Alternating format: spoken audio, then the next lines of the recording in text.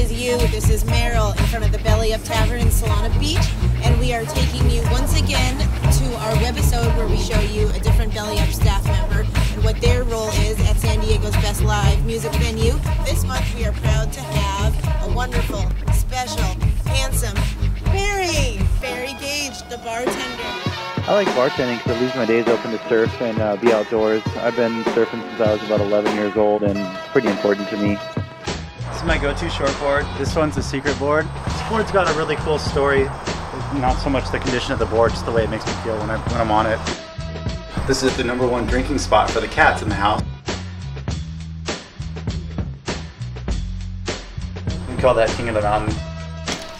Every single one of these keys is to a different house in the neighborhood. Love to take care of everybody's animals. We love animals. Animals, animals, animals. More than merrier. Welcome to 60 Seconds with Meryl, where we try to get to know someone as fast as we can in 60 seconds. Have you ever eaten mushrooms from a farmer's market? I have. What Muppet baby would you be and why? Beaker. What is the body part you at least like to set on fire? Pubic hair. What's the third thing that you notice in the opposite sex? It's definitely hair. Were you a thumb sucker as a young Barry? I was. What's your favorite salad topping? Tacos. Can you taste the rainbow? I can. Right now. What is your favorite type of fish? Justin Bieber. Have you ever gone tobogganing?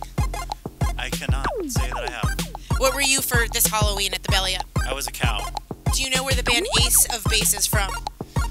I would have to say, Care Bear Land. Do you know that I hate when circuses use elephants and that they're not for use in the circus? Reenact a scene from a movie right now. Let me clear So my of course, while I have Barry here, I'm going to make him tell us the secrets of Belly Up Bar. Does size of the glass really matter? Should you ask for no ice? These are questions that we get asked quite a bit. If your normal drink comes in a glass this size and you get a glass that's double the size, you're getting twice as much soda or mixer.